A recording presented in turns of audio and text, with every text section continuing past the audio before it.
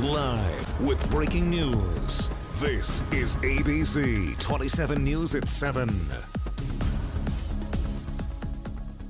Seth Kaplan and for Valerie tonight. When we begin with that breaking news, I want to tell you about it's making it a real hard time to travel between Harrisburg and Camp Hill across the Harvey Taylor bypass right now. You see this picture of a tree across the road. That is the Camp Hill bypass, the Camp Hill side between 21st Street South and Cumberland Boulevard. Right now, the bridge is closed in both directions. So if you're heading out and you want to cross the river, you want to use some of those alternate routes, the South Bridge to the south or I-81 to the north, Market Street Bridge and others, because it is impossible right now to get across the Harvey Taylor bypass. We will, of course, continue to cover this story.